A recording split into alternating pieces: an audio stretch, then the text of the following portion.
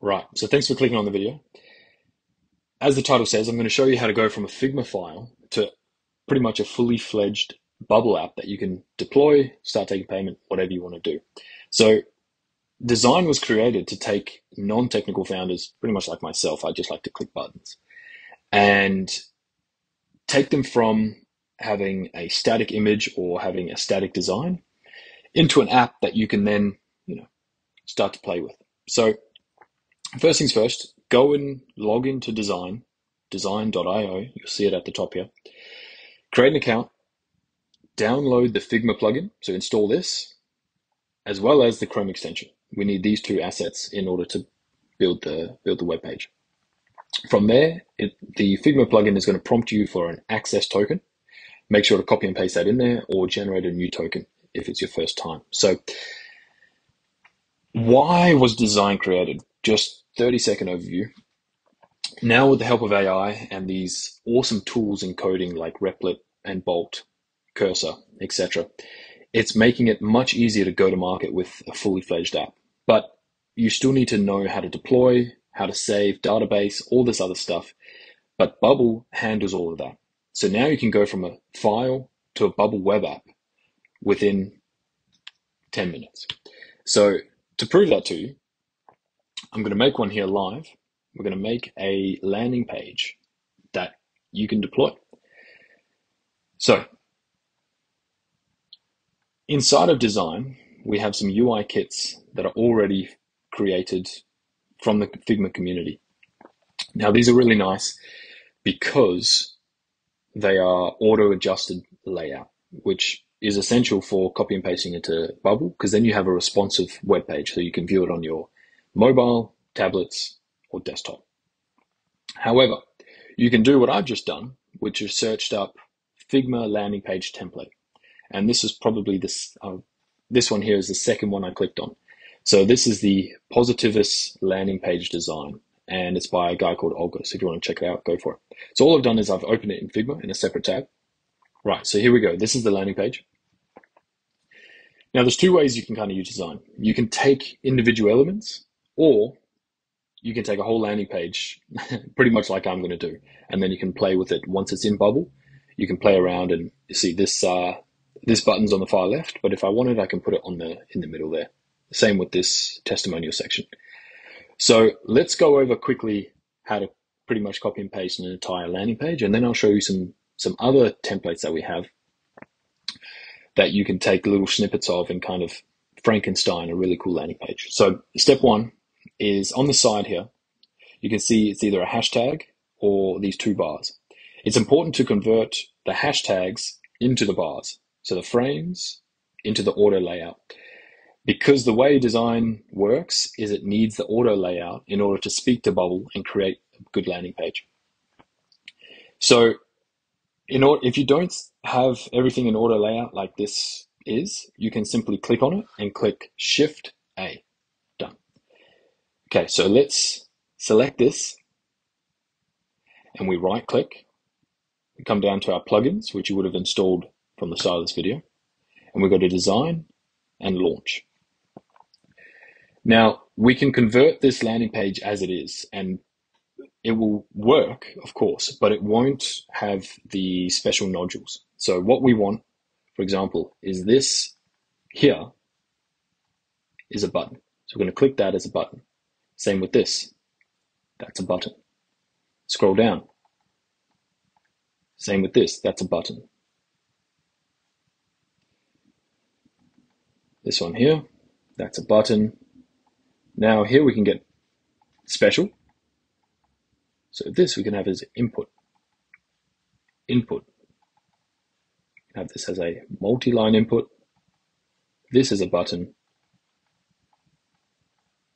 This is an input. And this as a button. Great. So now that we've got all of our little assets pinpointed, we can head over to Convert. Click on the home, so the entire page. And you can see it gives us a conversion score. Now, obviously, the higher, the better. The auto layout is at 62%, as I was talking about before. This could be a little higher, and same with the responsive design.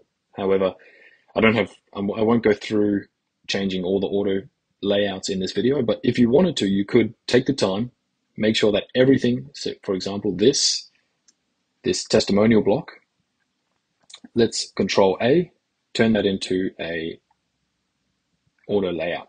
So let's see how that looks. Okay, so see, it's still got a pretty low score, but let's see how it goes. So we click back on home. It's now 61%. So we're going to go convert to bubble. Now what that's going to do is copy.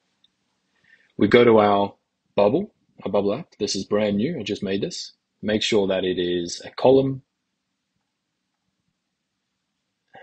And as well, I like to set it as 1400 as the default builder width. Cool. So once we're in here, let's launch our Chrome extension for design. And you can see these are all my previous designs that I've been copying and pasting. So what I'm going to do is I'm going to favorite this one and call this Marketing Agency Landing. Cool. So let's go to our favorites, and there it is. So we're going to copy it. It's ready to go. We right click onto our canvas and paste. And now for smaller designs, it will take much faster, but for larger designs, as you can see, it takes a couple seconds. So just give it a bit of time. Now,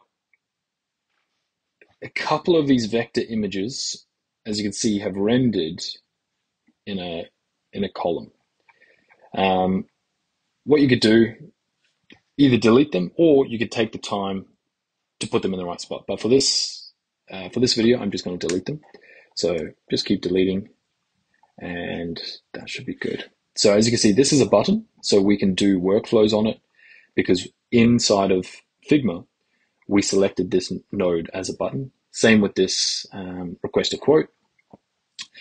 And obviously, it does a very good job at exchanging things, but some things you're going to have to tweak. So as you see, as we go down the page, we're going to have to just tweak a few little things here and there, delete this, edit that, etc., etc. But as you can see, it's done a pretty good job. So let's just lower this gap down to maybe 10.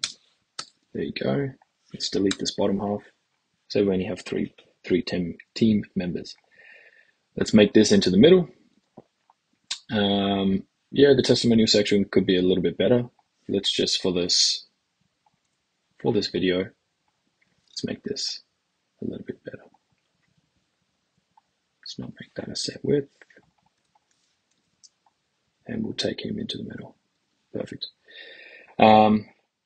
Continuing down the page, this is also kind of just screwed up a little bit, but let's just delete it. Okay, it's looking a little bit better. A little bit better.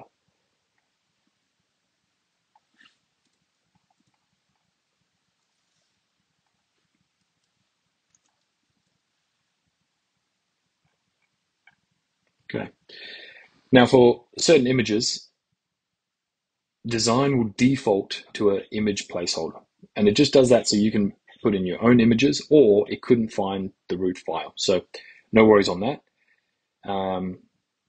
Yeah, it's looking quite nice. So that was a couple clicks, and we've got pretty much a working landing page, and we can just do the back-end workflows. So you can put in your own photos here.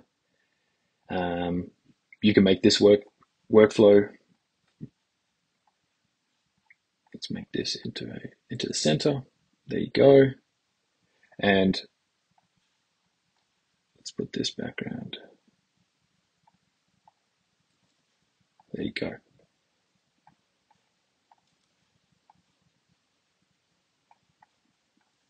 There you go. So as you can see, you've got a working landing page within a couple clicks. So let's preview this.